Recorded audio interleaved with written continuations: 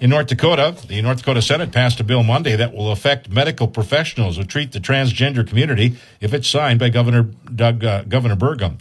The Senate voted to pass a bill that would criminalize sexual reassignment surgery and gender-affirming health care for minors. What this means is that any doctor who performs these types of surgeries on children under the age of 18 would be guilty of a Class B felony, which is punishable by up to 10 years in prison and a $20,000 fine. I do not want them getting medical intervention that will have a lifetime of consequences, but with a second child, who am I to decide that the parent and the doctor are wrong? I feel like this is an impossible choice, said Senator Kristen Rohrs, a Republican from Fargo.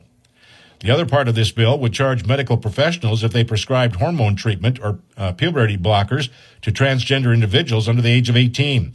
This would be a Class A misdemeanor, which would be punishable by up to 360 days in prison and a $3,000 fine. This will now head to Governor Burgum's desk, where he'll decide if this bill should become law.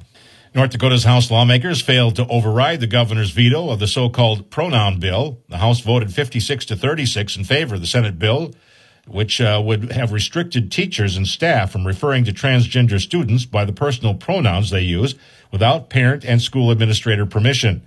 It's not enough for the two-thirds they would have needed to override Governor Doug Burgum's veto. And the House lawmakers voted to reconsider a bill Monday designed to raise the speed limit on the state interstates.